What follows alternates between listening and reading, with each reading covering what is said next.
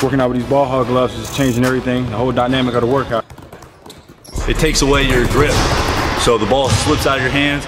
You really got to be able to control the ball. For quality basketball training products, go ahead and log on to ballhoggloves.com. God first, work until. They had that game postponed.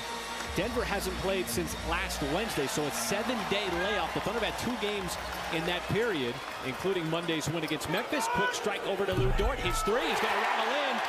Decides against going 1-on-2. Instead kicks it out. Gordon's 3 is going to rim out as Robinson Earl getting the start at the 4 tonight. Again for the 2nd straight night as SGA uses his speed and his long strides to get by Green. He's got real long arms. Good perimeter defense.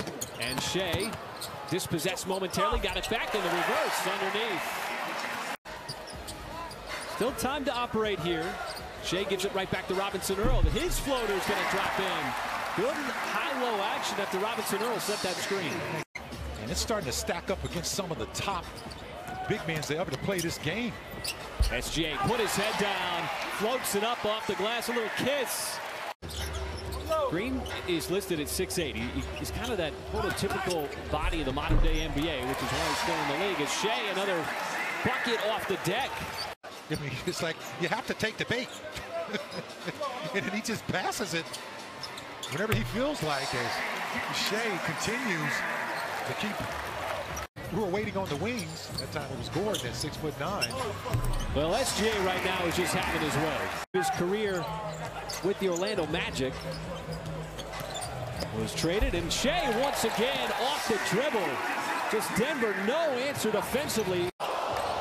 This time Shai, a little spinning move on the perimeter, follows his miss, goes right by Jokic and powers that one down. So they get out of the fast break while Barton complains about the call.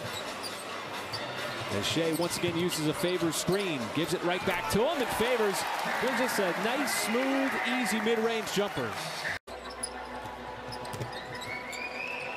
Well, Shai and Favors won the same play on the different side of the floor, same result. Favors had to take a dribble to get that shot off, not a problem.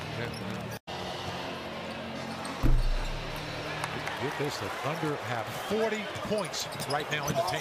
Shai getting downhill, got grabbed by Barton, played through it, spun it home off the glass. Thinking that they've got just a hint and a crack there. But he welcomed the play to develop as Shai yet again as Giddey bouncing off bodies. Now Shai with Jeff Green defending, swings that pass to Favors. Boy, they've had the connection tonight. That's the 3rd time that Shai has fed a deuce to Favors. And the ball died. He caught the perfect angle. Any harder, that ball misses. Any shorter, it hits the front of the rim. Well, might as well keep going to the exact same play until Denver shows you that they can slow it down.